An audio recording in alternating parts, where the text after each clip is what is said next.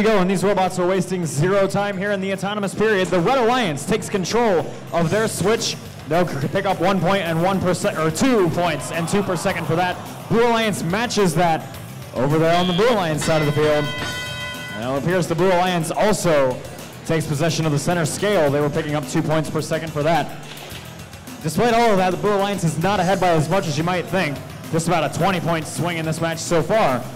But it's going to start expanding here as the Blue Alliance owns 2 of these control elements. Monster Horsepower for the Red Alliance is providing a power cube back to their human players. It's going to go back behind the wall, and they'll stage it next to Lol JK in the vault. They'll get started on the Levitate power-up. That requires all 3 cubes to be in that column for it to count. So it's going to be a while. 119 to 83 is your score, about a minute and a half left. Blue Alliance is queuing up a power cube next to the vault. Those power cubes are coming courtesy of Team Roboto over there in blue bumpers.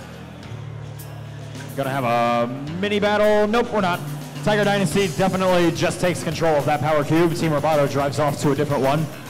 The Red Alliance has thoroughly weighed down the Blue Alliance's switch.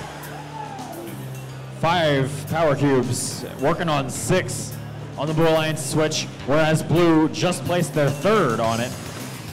Red Alliance doesn't get any points for that, but neither does Blue. Over here on Red, Red Alliance does control their switch, despite a little bit of opposition from the Blue Alliance's side of the platform.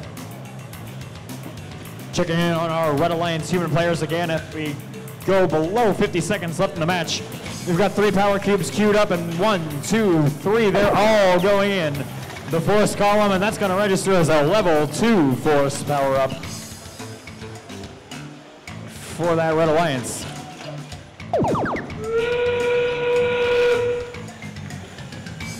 There we go. Looks like it actually did count as a level 3. It just got queued up.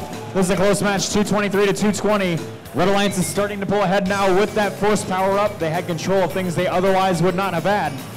Levitate played on the Red Alliance side. Blue Alliance is 1 cube away from being able to do so. 10 seconds left in the match.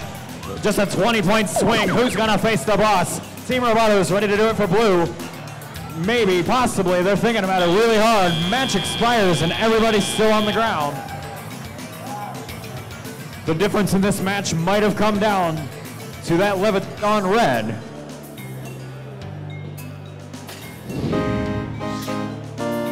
Final score is a Red Alliance victory, and it is by a little bit more than just facing the boss. 272 to 251. Red Alliance picks up 3 rank points in that one. 1 for the Auto Quest, 2 for the win. Blue Alliance picks up a rank point of their own from Autonomous. Monster Horsepower moves up into 5th. They're going to bump Team Roboto down a slot, down into 6th.